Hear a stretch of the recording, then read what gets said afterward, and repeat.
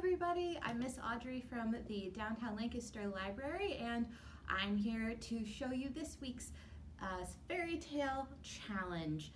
This week our theme is the three billy goats Gruff, and like last week's theme, Rapunzel, there's a lot of different versions of this story. If you're looking for a more traditional version, I would like to recommend this one to you, The Three Billy Goats Gruff by Caldecott medalist Jerry Pinkney. The art is really cool in this book. But me, I really like my fractured fairy tales, the fairy tales that get a little twist at the end. So I'm going to read to you today The Three Billy Goats Stuff. It's a little bit different. The author's name is Bob Hartman, and it's illustrated by Jacqueline East. And if you get this book from our library, it does have a CD in it. So let's see. The Three Billy Goats Stuff. Troll sat under the climbing frame, waiting. Uh-oh. I don't think it's a good thing when trolls lie in wait. What do you think? A little rabbit wandered by, so Troll jumped out and roared, "I'm big and I'm tough. I don't want to get rough, so reach in your pocket and give me your stuff." Would you give the troll your stuff? The rabbit looks pretty scared. The little rabbit shivered and shook. He emptied his pocket into Troll's greedy hands and then hopped fast to the far end of the playground. The troll looked at the stuff and smiled. 2 bars of chocolate, a couple of coins, and a stick of gum. Not bad, he thought. Then he dumped the stuff into his giant lunchbox and crawled back under the climbing frame. He'd been doing this all year, ever since his parents had moved him to the traditional academy for small furry animals and the odd mythical creature. And because he was by far the biggest student in school, no one had dared tell on him. Sounds like he's a bully. The other pupils tried to stay as far away as possible, but Troll just moved from one piece of playground equipment to another to catch them out. And then there were always the new students. Goat was new, and when Troll saw him trotting toward the climbing frame, he could hardly contain his glee. "Look at that scrawny neck, those skinny legs, and that ridiculous briefcase," said Troll with a grin. "This one looks like the perfect pushover." Troll leapt out from under the climbing frame and roared, "I'm big and I'm tough. I don't want to get rough, so reach in your pocket and give me your stuff." Goat was terrified. From horn to hoof and back again, he quivered and shivered and shook. But his trembling reply was not what Troll had expected to hear. "No," said Goat, "I may be the new kid and I may be nervous, but you cannot have my stuff."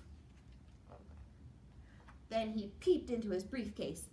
"I only have 9 pennies in here," he said, "and Mother says I should save them so I can buy my big brother a birthday present." "Your brother?" grunted Troll.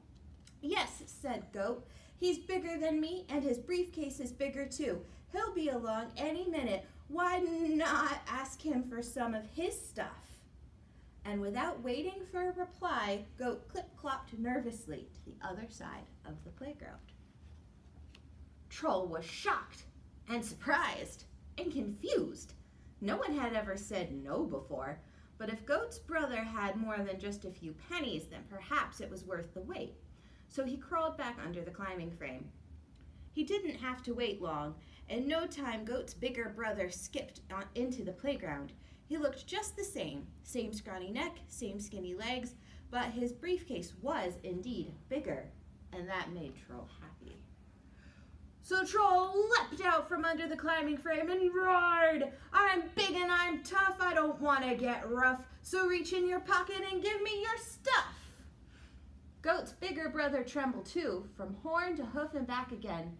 But once again, Troll was surprised by his reply. "No," said Goat's bigger brother. "I may be new and I may be nervous, but you cannot have my stuff." Then he, too, peeped into his briefcase. "I only have 19 pennies," he said, "and a little notebook, but my big brother should be along any minute, and he has loads and loads of money and lots of other stuff." "There's another brother?" grunted Troll. "Oh yes," said Goat's bigger brother, "and he has the biggest briefcase of all."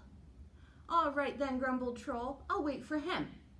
So Goat's bigger brother skipped away to the other side of the playground, and Troll climbed back under the climbing frame. Again, he didn't have to wait for long. In no time, Goat's biggest brother walked across the playground. He was much taller than the other two, but otherwise looked just the same. Same scrawny neck, same skinny legs, and the biggest briefcase of all. Troll leapt out from under the climbing frame and roared, "I'm big and I'm tough, I don't want to get rough, so reach in your pocket and give me your stuff." Goat's biggest brother looked down at Troll, but he did not quiver, he did not shiver, he did not even shake. His horns and hooves stayed perfectly still, and when he gave his reply, there was not even a hint of nervousness. "No," he said calmly, "I don't think so." "And why not?" roared Troll. "Because all you got in your stupid briefcase are 9 pennies and notebooks and neckties and noodles, and I'm supposed to wait until your bigger brother comes along?" "No," said Goat's biggest brother even more calmly, "because I'm the new head teacher here, and we have some talking to do." Uh-oh, somebody's in trouble. Then he marched Troll to the school office. All at once, a cheer rose from the playground, and later that day, Troll was forced to open his giant lunchbox and return everybody's stuff. Troll's parents were so embarrassed that they decided to move away.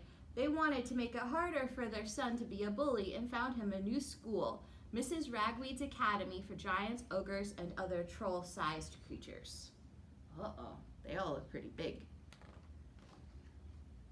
And they found themselves a new home under a bridge.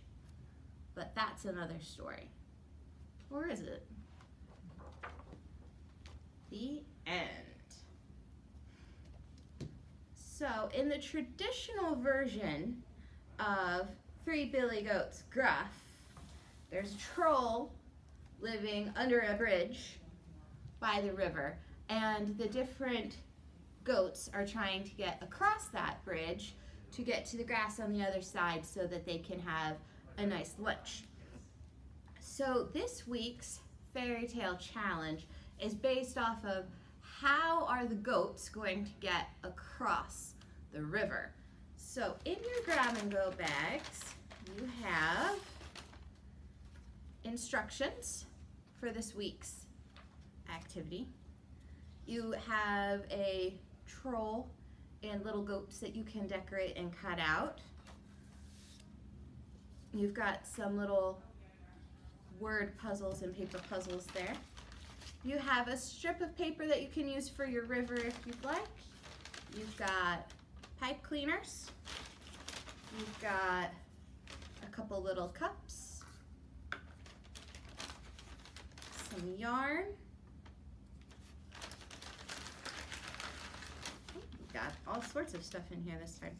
You've got a collection of craft sticks, including some little weeny ones, and rubber bands, straws, and yes, that's what you have in there. So like last week's challenge, you don't have to just use what's in your bag. You can also use things that you have lying around your house. You can use Legos, you can use tape, you can use whatever you like. My example for this week of what I made, I mostly used what was in the bag, and I made a little ferry for the goats to cross the river. And I made it so they could either pull themselves across on their little raft, or someone standing on the shore could pull them across their river that way. and I got tired of my cups moving around, so I actually used Play-Doh to anchor my cups down onto the tray. So really, you can use whatever you have around the house. Just make sure that you double check with grown-ups if you're dipping into the family art supply, to make sure that you're not taking something that someone else has a use for, and have a lot of fun. You can make whatever you like. The instructions here have a couple of other suggestions if you're stuck. And as always, we would love to see what you've made at the end. So please take a picture and share it to, and you can email it to us. The email address is there, or you can share it in the comment section below. But one way or another, we would love to see what everybody makes. I hope you have a good time, and we will see you all next week.